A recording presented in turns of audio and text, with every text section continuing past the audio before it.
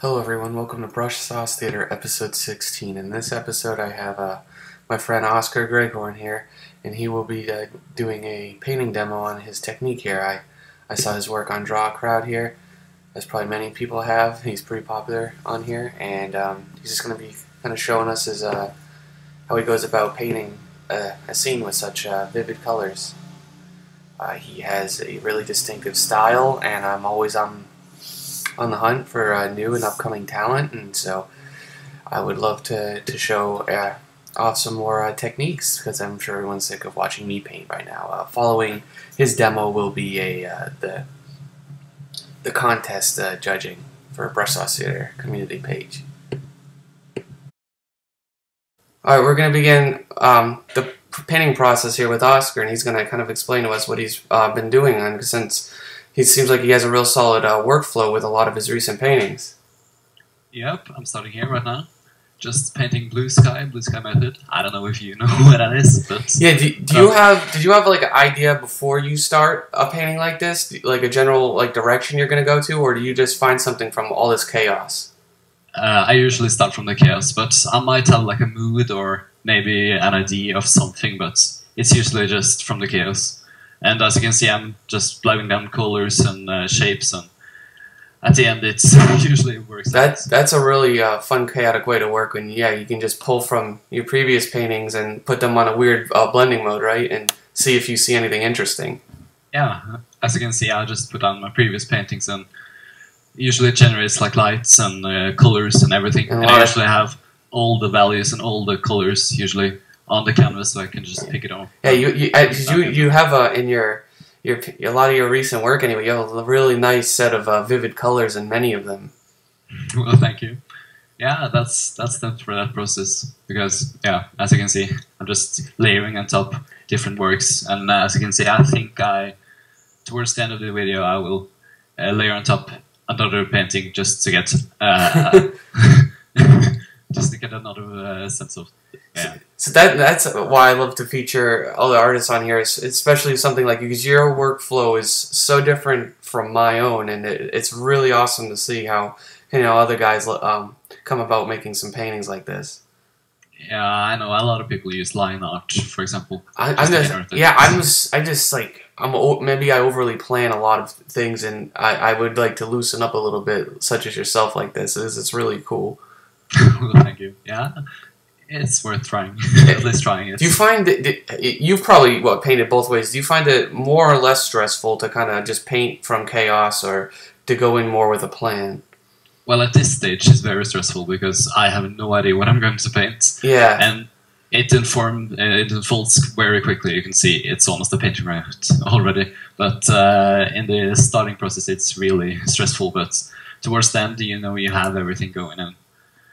And that's not the same as line art, because you have to generate ideas and forms and everything doing line art. So yeah, it's very different, at least. This is kind of like a very fine art approach you have early on here.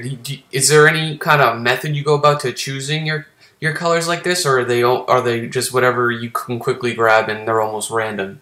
Yeah, they're almost random. I just grab whatever is on the canvas, and that's why we'll see like pink grass or like yellow grass. Yeah, and so on. Yeah. As I didn't know if you had like if you pre-made like color swatches on the side or anything. Some people wonder that sometimes, but this is just total chaos then, huh? Yeah, it's total chaos. I have no swatches. I know, for example, Feng Su, he uses swatches, I believe, yep. And I don't use that. It's all natural. And as you can see, I'm also painting on one layer, which is also kind of different from most people, I believe. Yeah, a lot of people can make a lot of layers. Yeah, and it's just neat to organize it. I find definitely when working on fewer layers, the kind of the pixels and the paint basically reacts to better with layers of the paint, like when it's on one rather than when you start mixing them over several layers. Like it kind of just feels more natural that way. Yeah, it does. And I know a lot of people tend to use like blending modes just to get that painterly feel, but as long as you use just one layer, it's totally fine. And as you can see here, I'm resizing the canvas because I just want to get a different composition. I wasn't entirely happy with the composition, so I'm leaning everything towards the right, towards the left. And yeah, I guess you're working in, vivid as the colors you're using, you're still keeping some of the fundamentals in check, such as, atmospheric perspective and the value structure. Yeah, I'm not using perspective though. I know a lot of people struggle with it, and I'm kind of in the same boat. I haven't gone to an art school, so I haven't got that drill of perspective as most people get, but it usually works out, and especially in environments like this, like natural environments, it's not really noticeable. Yeah, they're definitely the ones I enjoy painting the most because they're the easiest for me as well. Yeah. Those little structures, and you're just painting rivers, mountains, and all that kind of fun stuff. Yeah, and you usually want to get like some kind of design, especially if you want to work as a concept artist, for example. You want to like include some design in the painting, and if you use line art, for example, things tend to get very stale. Yeah, first try. It's so like it's like when you're figure drawing, or you're putting figures in a scene. You want to kind of over exaggerate their pose, because when you go to rework them, it gets a little more stiff every time. So if you start off much more expressive, then even if you were to refine this over several hours, you still have a solid foundation to work from. Yeah, that's exactly why I use the process. You tend to stale things when you repeat them. Yeah, I definitely know what you're talking about when it comes to that, because I was on my recent piece I'm doing now. I do SketchUp, so it's very, very structured, like underpainting that I'm going to use to set it up, and I'm at the point now in it where I don't want it to look as stiff as it does, so I have to go back and make several different lighting passes on it to kind of liven it up. Yeah, I understand. Yeah, I don't like that workflow. I've tried SketchUp like once or twice, and I understand it, but it's not fun to do.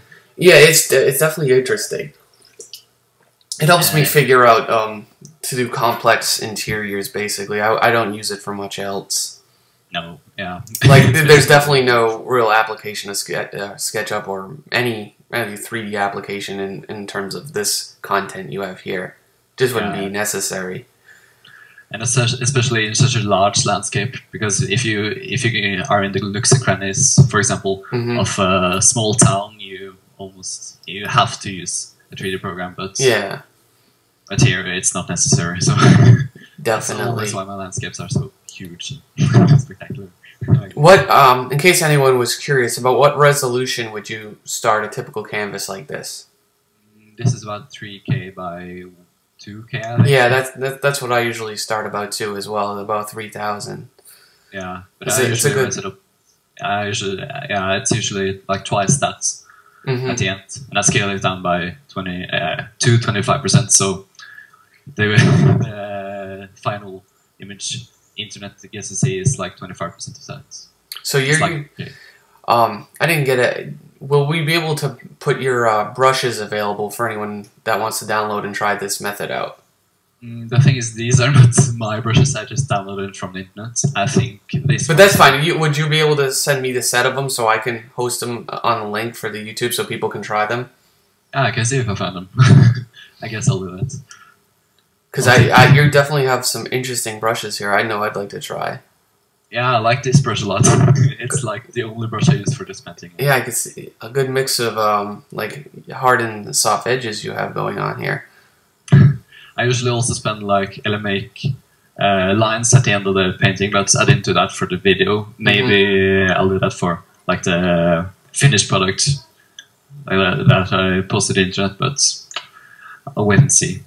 That's only a filter though, so that's really not a line art either. I think I snipped the process from a guy named Pascal Blanc, I think. If you know who that is. Yeah, we can include a link on that too, so people can see. Yeah, but he has a very like 3D style. Oh. And he do characters, right? So yeah. So just to make them more comic and more lively, he just applies a filter that basically does line art, and that's what I used to. And oh, you do that at the end? Yeah, I do it at the end. Fun. Yeah, I do that too occasionally. Yeah, I don't know. It looks kind of cool. And yeah, I forgot what filter. What's it? It's the edge detection, I think. Yeah, find edges, right? Yeah, yeah. Yeah, that's and fun. I just put it on a second layer. I duplicate this one layer and I put the found edges, I think, and I like put it on a layer mode depending on what type of painting it is, and it usually turns out nice. So that's really neat right there. You copied the whole canvas and you pasted it in several times. Yeah, I do, I do several times. I've seen a lot of guys doing some stuff like that. That's really cool. Yeah, just to get smaller details. When you have something painted, it's yours already, so you don't have to paint it again. That's right, and it saves time. So you can just reuse it, and it's not really noticeable either because I stretched the canvas. So do you have since this just reminds me of something so traditional? Do you have a background in traditional painting at all? No, not really. Oh wow! I just like the look of it, and I try to paint like it. Yeah, you definitely got that down. Well, thank you. There's a lot of the issues I see, especially with more of the novice digital painters, is the colors are just so stiff and rigid in them, and you certainly don't seem to have that issue at all here. No, it stems from the chaotic process at the start, because most people just start off with one color, maybe two colors at start, and when they blend them, it's usually just monochromatic or diachromatic, I think. Yeah. And yeah, and as you can see here, I'm also layering in another painting that I've done previously, just to get that second layer of detail and that second layer of color and value. Yeah, because it looks like you already have, you're going to work with the structure of the painting as it is. You have a real solid foundation. Now you're just going to refine it, right? Yeah, that's exactly what I do. And I'm doing it again here, just to get... And yeah, and this must be like a good exercise for your, imagination, because it's just about finding shapes and colors and stuff like that. Yeah, exactly it is. And the more you look at art, for example, look at DeviantArt, maybe not DeviantArt, but Drawcraft, for example, ArtStation is like really good right now. Yeah. Lots of good art there.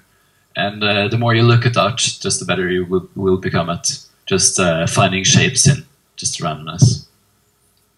Yeah, I definitely like to build compositions almost strictly out of shape design.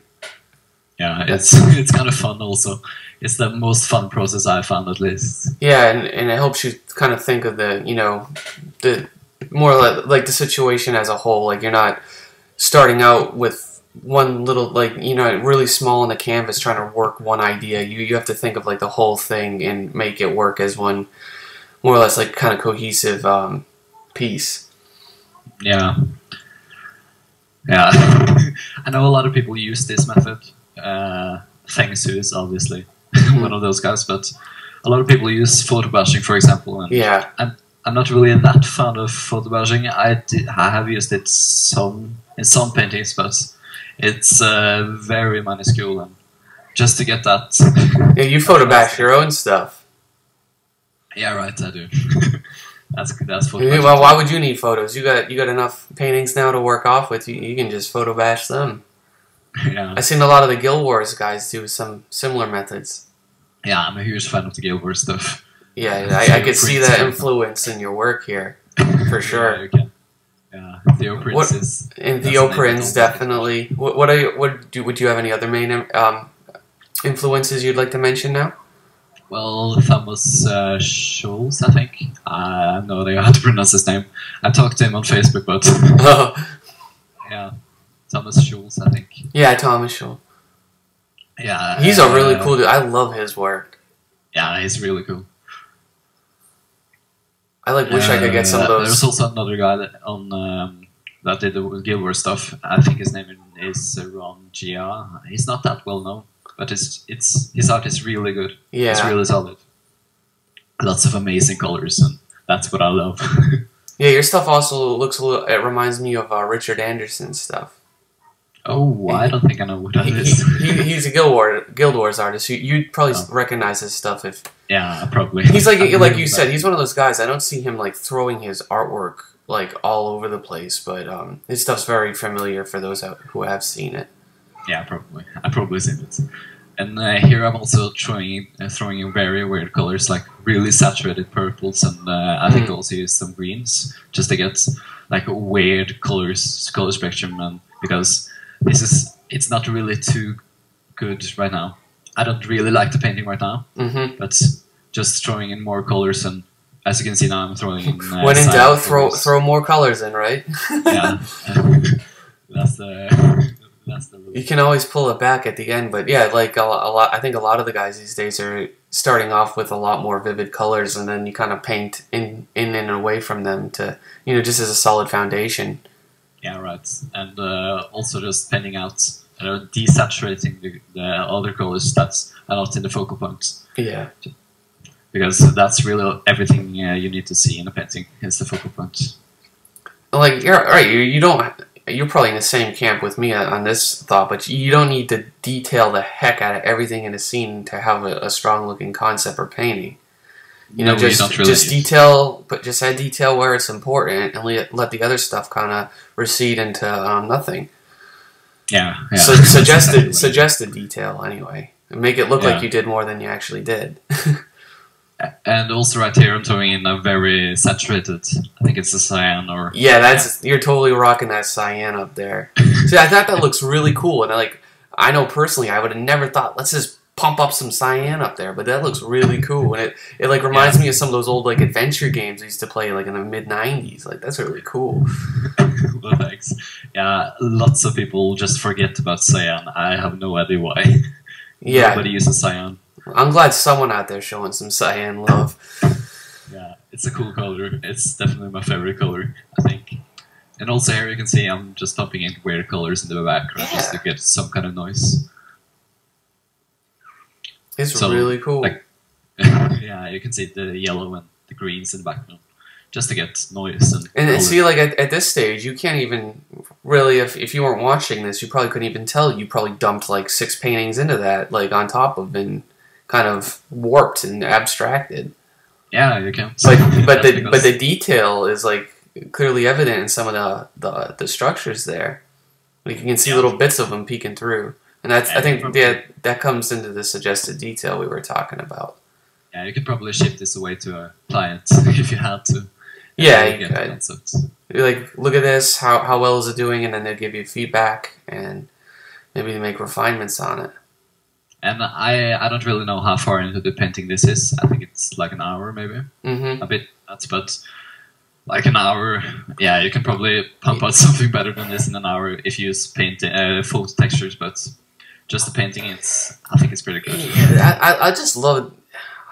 I don't know. I think some of my favorite guys probably don't use any photos at all. I just love a nice painted quality to something like that. Yeah, but it takes time. It does. But on that note as well, if you're just starting out and you're jumping into like heavy, like almost like Feng Shui style photo manipulation in your works, it won't help you grow that quickly. No. And it'll probably mess you up for a while. Yeah, I think so too. Like the speed painting community, for example. Yep. I just recently did a speed painting, and a lot of other speed painting where just smash every photo in the world in the painting just to get something out. And it doesn't look good. No, and on top of that, at least for me personally, it gets really stale to look at after, you know, half the people out there are just manipulating the heck out of photos. And yeah, it's like how you're manipulating the colors and the paint. Like, I think to stand out as a heavy photo manipulator these days, you'd have to do something so different and personal with it to stand out. Otherwise, they're more or less all gonna start looking the same, and your style you just won't have that great a sense of a style. Yeah, you don't have a style at all. And there's a time and a place for it. Like, you know, if you're working for movies and they need stuff like really realistic, that'd be a perfect place to do it. But yeah, but you also have to have the fundamentals down, because a lot of those people just smash photos on top of each other, and there's no fundamentals and there's no values. It's just yeah, well, that's what I've seen, and that's why I was glad we talked about this, because like in the brush shots community group there, you could tell when a few people don't have the strongest understanding of the fundamentals, because they'll post some work, and I'm not singling anybody out, you know, specifically, but the values on it will be really, really rough and need like the most improvement. I think is when people start using the photos, the values are the first thing that go, and you lose them, and then you can't read the painting from far away. Yeah, and right here I'm showing another painting and it destroys the values I've already created. But just erasing a lot of it away just creates detail. So Yep. that's that's kind of the idea of the just drawing in paintings. Because I have the values in place already, it kind of looks good. Well, yeah. You do. You guys do the structure of the painting, so this is working for you. You should. Yeah, I mean, you grew. You know, as an artist, I watched over like the last 6 months, like so much, and it seems like you're painting every day. Is that true? How often do you paint a day? Not every day, but I paint a lot. Yeah. I do look at a lot of art too. I think that's a big part of it that I don't think a lot of people just talk about. That it's almost, you know, it's nearly just as important to look at a lot of good art. Yeah, it's probably more important. I would probably look at the more art than I paint. I'm totally guilty of that myself. It's so inspirational, and it keeps you up to date with what's, you know, trending or what's really popular, and it also just serves as such a big source of inspiration and where to get some ideas. And yeah, and a lot of people talk about studying people and studying masters, you know. But just looking at random art is just good. Yeah, I was never. I jump into a study once in a while, but I don't like to excessively do them because they're probably one of the most boring. Those next to still lifes for me, like the most boring academic type of like exercises you can do. Yeah, you have to keep it fun. Yeah, just like to keep going. Well, yeah, like sorry, I was interrupting. You finish. It's a 10,000 hour rule, right? You have to put in the hours, and if it's not fun, you're not going to put in the hours. And Exactly. You're going to stop. Like if I was going to do a master's study, I would just take maybe whatever subject matter or color scheme that they were having, and I'd recompose everything to try to make my own picture and try to apply what I was taking away from their painting to it to make at least something a bit more original. Yeah, that's probably the way you have to go about it. Yeah, that's what I did anyways. I haven't done really any studies at all. I just looked into art and but whatever works. There's no right or wrong when it comes to this stuff, that's for sure. Yeah, there's 100 ways to get good. That'd be like a good blog post or something. 100 ways to get good. And maybe. I'm not going to write blogs, but yeah, I think someone else has to do that. This is really coming together now, though. Yeah, I think it's like 2 hours in, maybe. And I did split it up at the beginning. At the end, I did like finished up. With drawing some shadows and some reflections. Because, yeah, Camtasia doesn't. It had to stop, and yeah, to not lose the recording, I had to stop. I know how that is. Yeah, I had some problems, but it worked out in the end. So it just looks like you're polishing up the last bit of shapes up there for the background. Yeah, and I'm also hiding a lot of the details. Yeah, you know, because a lot of it is nonsense. You can see like the lines on the rock to the side. It's just nonsense. It doesn't work, and so I usually hide it just to get some of the style. But yeah, like for every bit of nonsense you get with this method, though, you get like lots of good happy accidents that just like, oh, that works really well there, and then you can just paint over it. Working on happy accidents is that's all I do. There's no lines, just happy accidents.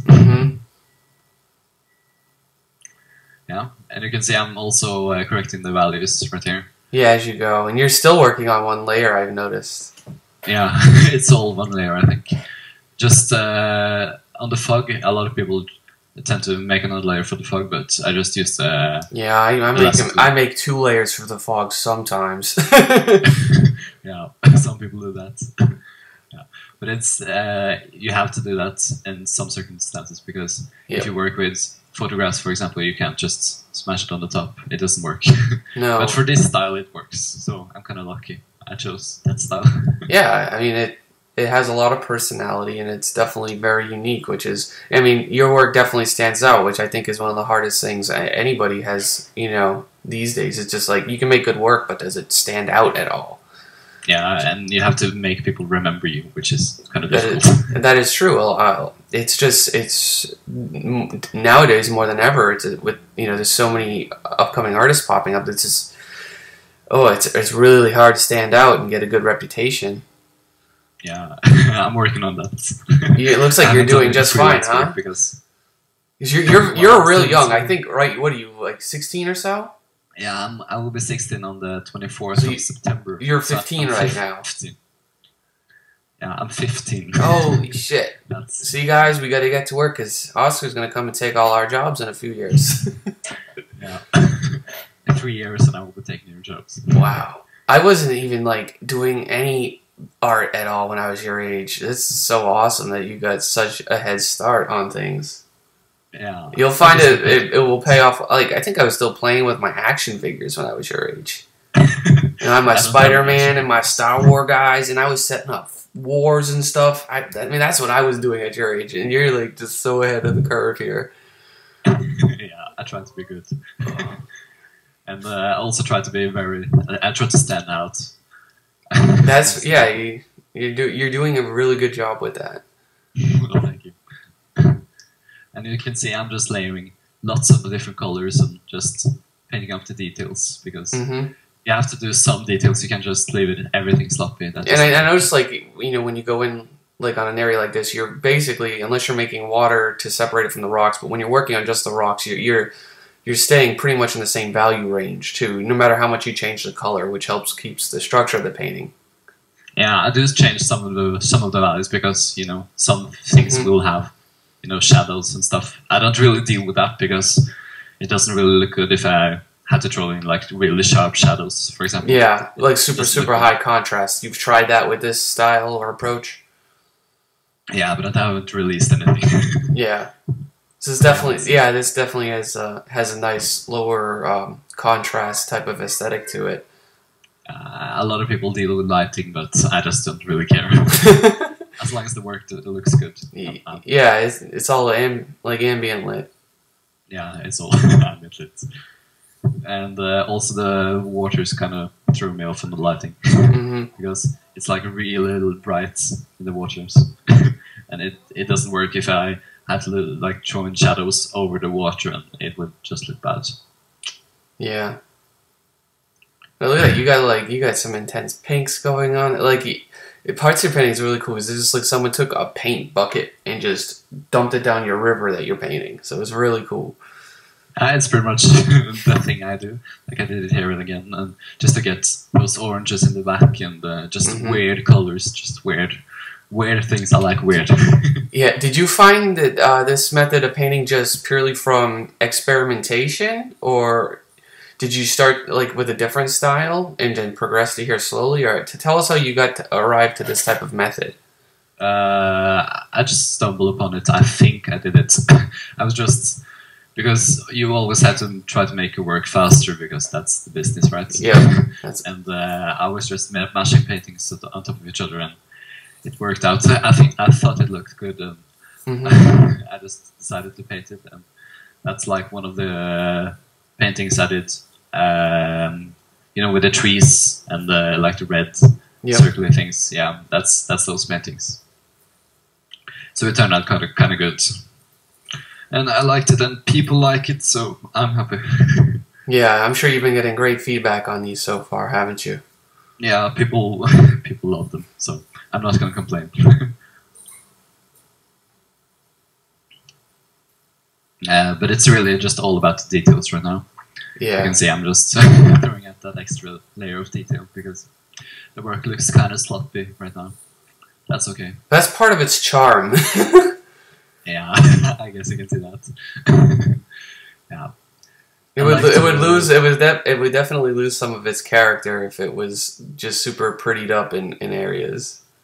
Yeah, that's also the tough part with the lighting, because if I was gonna go in and just light everything, it wouldn't look good. I mean, it would lose the charm. So. So you got the blues in there. There's just such color variety. Yeah. Well, you've seen the process now, so... Yeah. I've been waiting to see how you make one of these images for a long time now, so this is a real treat for me, and I hope everybody else enjoyed it as much as I have. Yeah, I'm sure they would. So that's like I would say it would be one of the top lessons anyone could take away from this, is if you don't want your colors to look as stiff, it's to really use variety in the colors. Like if you're gonna paint like a whole wall and it's gonna be a brick wall, just don't fill it with red with like a paint bucket. Like use like several colors to make that red. Yeah, you can see on the rocks in the middle here, there's like reds and there's like purples and greens and there's every color. So that's the lesson, I guess. So do you have a favorite subject matter yet that you prefer to paint? I really like these weird forests. I did a couple of paintings like that, but people don't really like when everything is the same, so I have to like, vary things up. Like I really don't like architecture though. It's difficult. It is very difficult. Like I'm so sick of painting forests right now myself. I would be totally happy if I didn't get a commission for a forest for the rest of the year, so I could just work on some other stuff. Yeah, and also here I'm throwing in some atmosphere just to balance out the values and just make those 3 rocks in the foreground stand out because they weren't really standing out. Did you use the airbrush tool on the color dodge mode? It looks like. Yeah, I think I did that. I also used the saturation tool. I think it's the guy that looks like a sponge, I think. Oh. On the side. And it can saturate and desaturate. So I use that just to make the focal point, which it's not really a focal point right now, but just the parts in the middle more saturated than the parts on the sides. See, when I look at it really quickly or take a glance at it, now with some of like those I know the yellows are probably the ground, but it also starting to look like my eye can visualize little structures based on like on the side of these mountains. Yeah, that's kind of the beauty of the style because you do throw in a lot of just your own ideas and your own interpret like, the painting. Yeah, open interpretation. Because that's the only thing that I personally I haven't seen. To anchor my train of thought in this so far, it's like a point of reference for the scale. So I could be looking at, a little stream where these pillars here are like, 5 feet tall, or I could be like really far away and those are like hundreds of feet. I guess that's a part of the interpretation though. Yeah, that's what I'm saying. Like there's a lot of ways you can look at this. Yeah, I guess so. I don't think I threw in the figure, but that's the interpretation. I also did Blue Up the Sky. It's really white right now. And I think it works. Yeah, it definitely does. Just to make those rocks in the foreground stand out. You get the cool little water lines too. Oh, those brushes look fun. I gotta try those. Yeah, I'll link them to you. Because I'm guessing you're probably like me and just downloaded sets of them from all over the internet and then just kind of compiled a bit of your favorite ones. Yeah, I have a lot of brushes, and I have some favorites. That's one thing that I don't think many people use is the color dynamic setting on the brushes. I don't think a lot of people use them. Yeah, a lot of people probably, I would guess, use a lot of layers, so use the dynamics with the layer mode. Oh yeah, but since I'm painting one layer... Yeah, since you're on one layer, you can basically only use the brush setting to change. Yeah, but it's really flexible because I can set like the saturation or the color and everything. So that's kind of good. It works out. Especially for this style, which is kind of messy and lots of colors everywhere. Just to get some variation in the color. Yeah, I like it. So what kind of scenes or subject matter do you see yourself wanting to paint in the near future that you haven't got a chance to yet? That's kind of a difficult question because I get inspired all the time by just being outside, for example, or just looking at art on the internet. So whatever catches my mind or catches my inspiration, I tend to paint it. Yeah, you seem like you're very spontaneous with what you go on and paint. Yeah, you can see it in painting, for example. It's all spontaneous. So that's that. Oh, I remember those days. Those are good days. I miss that. Now I gotta like. I don't have much time at all for my personal stuff, and when I do, I overplan it. So it's just I miss kind of being that kind of free and spontaneous with it. Because now, if I like at where I am, if I want to do something personal, I want to definitely try something I haven't yet. So I'm like look through all my pictures. I'm like, what haven't I painted yet, or what color scheme haven't I tried, and I try that type of method. Yeah, but you have to paint what's fun for you. Yeah. go about painting what you haven't done yet. I see a lot of people are just painting the same thing over and over. Yeah, like how many like sci-fi cities or mech suit drop suit guys do you see like on your Facebook feed a day? There's like Yeah, what, right. 30 of them. Yeah, so I wouldn't be too worried. Yeah, You can paint the same thing over and over. Nobody would care. I think. I know. Uh, Keeping it but fresh, that's- one stroke at a time. That's what you're doing. Yeah, that's what I do. But that's also kind of the thing you have to worry about when you're a concept artist, because I think a lot of people want to be concept artists. That seems like the dream Yeah. job for a lot of people. And you have to be aware there. You can't just paint the same thing over and over. No, It doesn't you work definitely out. have to have. They generally say you have to be able to paint anything from any angle. Yeah, I'm not really too good about that. Which That's I think, why- well, you know, a good artist with reference could do that. But yeah, it's definitely hard to draw something if you don't know what it looks like to begin with. So. Yeah, that's a lot of. Yeah, that's why I have to build up your visual library. Mm-hmm. Just to get. You have to know what everything looks like, and I know a lot of people use reference, and I think everyone uses reference. Yeah. I didn't really pop up any reference for this picture in particular because it's not really that difficult of a motif. It's just some Yeah, rocks and some- you're in your comfort zone, which is totally cool for something like this. Yeah, I wouldn't want to push myself for a recording. Yeah. That would be bad. Yeah, like I can definitely like there's some paintings of mine too I like wanted to paint, but then I like looked at it and I reworked something 20 times and I didn't have a clear direction on what I was doing and I just would have made the worst recording ever. So yeah, it's definitely cool to do a recording of something you're comfortable with. Yeah, you have to stay in your comfort zone sometimes. Yes, you do. And also, right now I'm throwing in some folk just to get those values nailed down and just make the focal points even better and more, yeah, focal.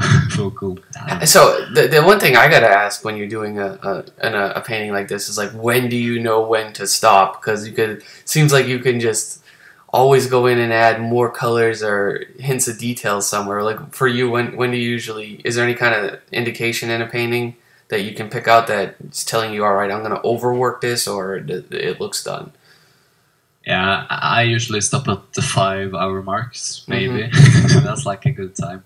Yeah. If I were, I know a lot of people who paint like for 30 hours, and Ugh. that's just way too much for me. Yeah, I have myself, and I get really bored with a piece after about 15 hours. Yeah, 15 hours is way too long for me too. So, and it usually works out with this style, so it's all messy. Yeah, that definitely, you're making everything work for you, which is good. Yeah, and I think this is like maybe 3 hours right now. So it's not even 5 hours. I could go on for 2 hours more. But it wouldn't look too much different because everything is really nailed down right now. And Yeah. all the values are in place and all the colors. So I think you've pretty much got every color on the color picker in there at this point. Look at that, you got everything. But it reads though, so it's working just because you got the values right. yeah, you have to get the values right, and that's really what I struggle with. Like in the start, just to get the composition and everything, and the values, of course. But composition is also a key point in painting. You can see, like, I have the foreground and I have the midground, I have the background. So. Yeah, you have clear distinction between the planes of field. Yeah, so it works out. It definitely does. Well, I think we're getting near the end, so I definitely want to take this opportunity to thank you for coming on and showing everybody your process. Yeah, it was a pleasure. Yeah, it's been a real treat, and I'm sure some people will see your work and want to go back and check out your gallery now to see how chaotic you can get with these things. So, yeah, thanks for coming on. I appreciate it. All right, just a slight adjustment, just because I did the judging with Adam Duff, and it took a while, and I said it would come right after this. I'm going to have its own separate episode just for that. It's over an hour long, and it's really in-depth, so we'll just move on to the user question, which comes from Diggity Dan over on YouTube. And yeah, so when blocking in color after doing a grayscale tonal values, do you just use an overlay layer or a multiply layer? And I generally use a combination of both, and I'll try to show a quick demonstration of that.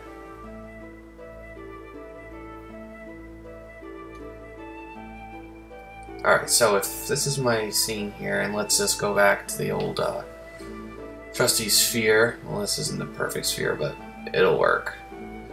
Let's just fill it with gray. Fill. And we'll basically render this in black and white, and then we'll see what we can do to add color. I'll just keep it super simple. Maybe like a simple overhead.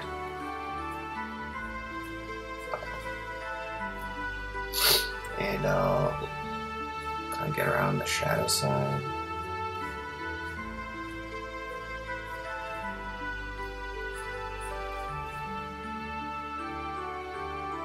So that I add a little sphere. And yeah, screen. Just for a bit stronger.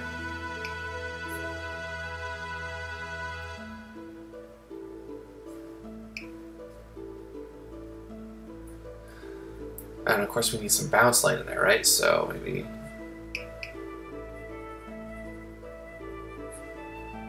just a little bit like that, and some extra dark shadow to cast it off. Alright, so we have a sphere here. What if we want to color this? He asks using the multiply and overlay layer. So this happens with a multiply layer. I made a new layer set to multiply.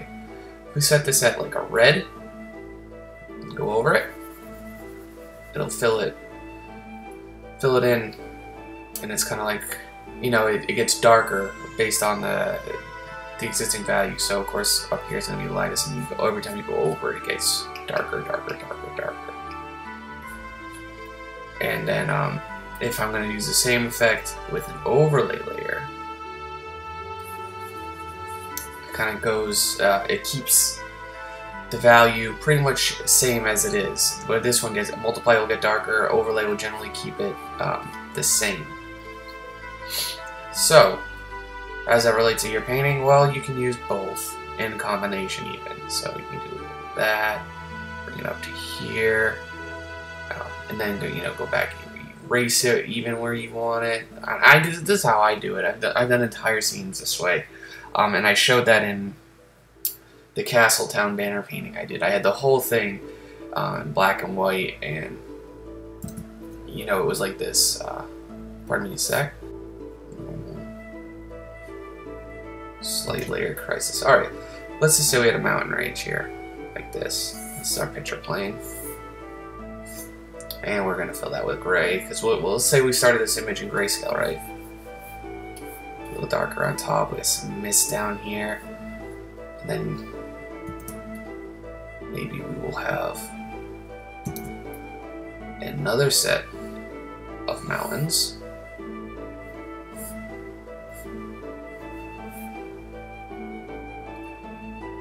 Right, and then, well, let's say maybe we got a castle right here. Here's my fun little castle. Not that fun, let's give it a tower. A little tower coming off. Still multiply, here we go. And we just want to color this thing quickly maybe, so crop it.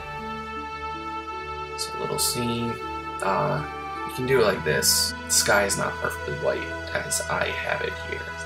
They wouldn't be that bright ever. So a little darker up top, lighter at the horizon, right? Now let's do this a bit more correctly and overlay that with blue. So you can always, it's already getting the atmospheric perspective in there. And what if we want to tone that with a green for the grass? Well, that's a terrible green, isn't it? Then it gets, so you can start an image just basically using an overlay to tone it. Well, and then maybe you want to get the colors deeper, richer. Then I'd say make the multiply. This is just what I do. It's not necessarily right or wrong, but see now, multiply allows me to get in there really dark. But yeah, that's generally about it. There's nothing you gotta use whatever works for your style and technique. See, since I blew out the lights on there, I can also go back on the multiply here and add the blue in the background. And then, you know, make a layer on top. Maybe you want to go to screen and get some of the warm light, the warm colors back. And so it's really just a combination of using all the layer types as you need them. So I hope that answered your question, and thanks a lot for watching, guys. Take care, and don't forget to tell your friends.